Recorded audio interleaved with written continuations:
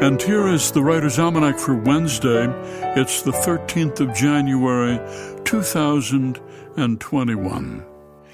It was on this day in 1968 Johnny Cash recorded a live concert at Folsom Prison in California. He'd written his song Folsom Prison Blues years before with the line, "I shot a man in Reno just to watch him die." He sold the idea of a live concert at Folsom to his record producer. They recorded 2 concerts that one day, and 4 months after the concert, the album Live at Folsom Prison reached #1 on the country charts. Johnny Cash, who said, "You build on failure, you use it as a stepping stone." It's the birthday of Lorrie Moore, born in Glens Falls, New York, 1957, author of short story collections Like Life and Birds of America. Her first book, entitled Self-Help, the stories written in the style of how-to manuals, including how to be an other woman, how to talk to your mother, and how to be a writer.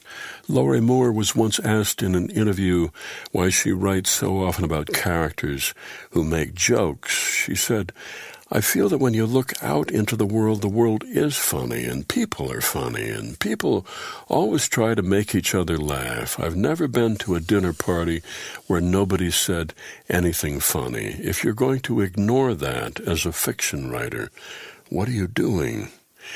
It's the birthday of Jay McInerney, born in Hartford, 1955, lived the glamorous nightlife of fashion parties and dance clubs in New York City, and then moved away to Syracuse so he could write about it in his first novel, Bright Lights, Big City.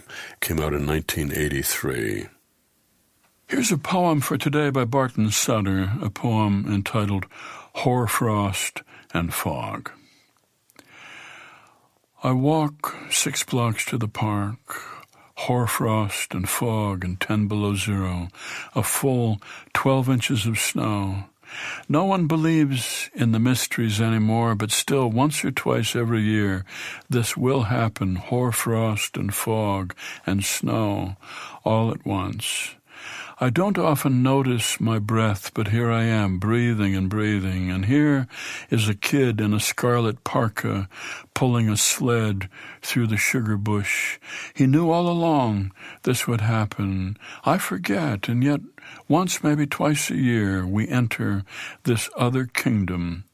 We're here, and here is a woman so black and slender and thin. I think of a statue my friend brought back from Liberia. She is wading around with a camera as if she could capture this hoarfrost and fog that is softer than breath. We smile. She hesitates, then decides she will speak. She says, "Oh, in my country, where I come from, we have many amazing things, but there is nothing like this. I would like you if you take my picture." I fiddle with the little black box, back off, watch her smile, and say, "Can you fit all this, everything inside the picture? Do you think it will show?" "I don't know," I tell her. "I'll try." My fingers are cold. The shutter is stiff, but it clicks. The fruit tree behind her is heavy with frost. The apples are withered, but red. There is fog in the background. The snow is nearly up to her knees. I breathe, and I breathe, and I breathe. A poem titled Hoarfrost and Fog by Barton Sutter from Pine Creek Parish Hall. That's the Writer's Almanac for Wednesday, January the 13th, funded by donations from listeners like you, now available on PRX for distribution by your local radio station. Be well, do good work, and keep in touch.